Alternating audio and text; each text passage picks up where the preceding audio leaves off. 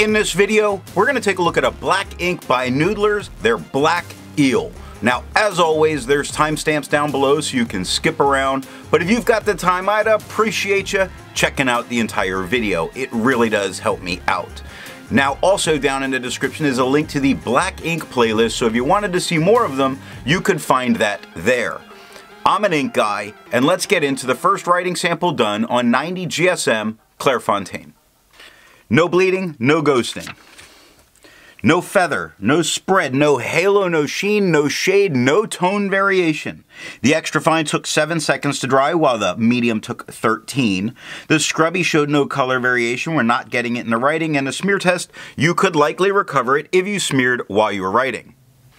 To have a range of experience with this ink, all of the writing samples are done with a Jinhao 159 with a 1.1 stub, a Jinhao X450 with a medium, and a Jinhao X750 with an extra fine.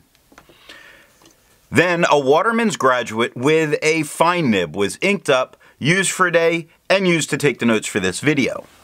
The next writing sample is done on 52 GSM Tomoe River. No bleeding, no real ghosting. No feather, spread, halo, sheen. The extra fine does seem just a hair lighter than the stub or medium. No shading. The extra fine took 11 seconds to dry while the medium took 17. The scrubby for both gave us no color variation. We got none. And the smear test, I do not think you could recover if you smeared while you were writing. I agree with Vita. There's a lot to learn by doing multiple chromatographies.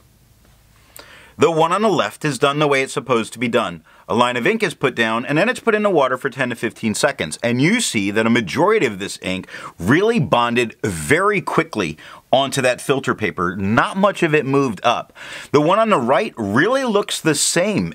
I kind of expected the rest of that ink to bond, but it didn't. So there is a little bit that we could expect to maybe move, but this might be as resistant as their bulletproof. The next writing sample is done on 80 GSM Rhodia dot pad. No bleeding, no ghosting. We get no feather, spread, halo, sheen, no shading in any of the writing, no tone variation in any of the writing. The extra fine took 5 seconds to dry and the medium took 13. The scrubby for both show no color variation and we're not getting any. In the smear test, you could not recover if you smeared while you were writing. Resistance tests are done to see how this ink could be expected to perform on the page, and more importantly, how hard it may be to clean from your pen. The smear is allowed to dry for 3 days before testing it. Looking at the highlighter, it handles itself perfectly. A great ink for note-taking if you need to go back and highlight. Water had no effect. Pen flush, no effect. 1/3 bleach solution, only the slightest of effects. Now, it only took water to get it out of my pen. The next writing sample is done on Northbooks paper. No bleeding, no ghosting. We get no feather, spread, halo sheen, no shade, no tone variation at all. The extra fine took 2 seconds to dry while the medium took 3. Scrubby for both give us no color variation. We get none in the writing. It's working beautifully. Smear test says you could likely recover if you smeared while you were writing. For the inks tested, the average viscosity was 2.5, with the realm of normal being from 2.1 to 2.9. Noodler's Black Eel has a viscosity of 2.12, making it normal. If you're interested in how the viscosity test and all of that's done, then down in the description is a link to that video.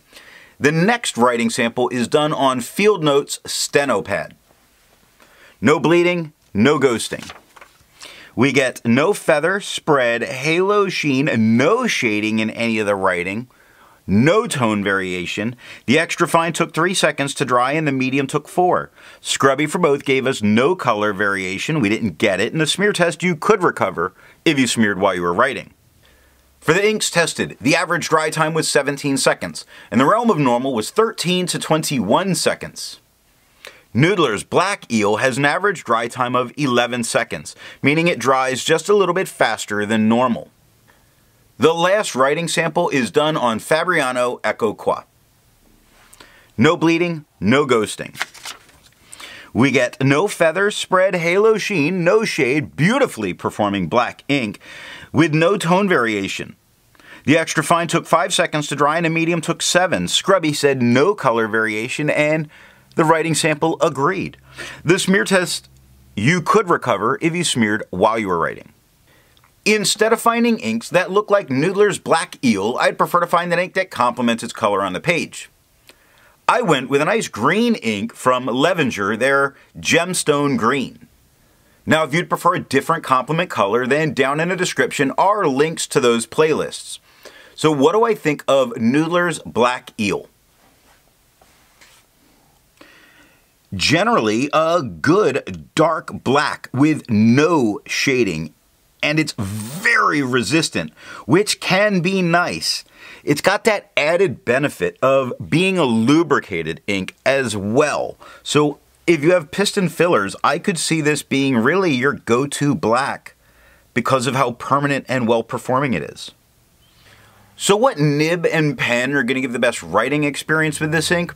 This is where it's interesting because there actually are other pens that I tend to write with some of these inks with, and I did find that a very dry fine like the Platinum 3776 Soft Fine does show some of the flaws of this ink. It showed it being much lighter and having some shading, so it is possible that that could happen given that pen. But any medium flow, any nib, and this ink is going to perform flawlessly. Just watch out for those very dry, very fine pens. I hope you got something out of this video, and in the next video, we're going to look at Sailor Kobe number 7.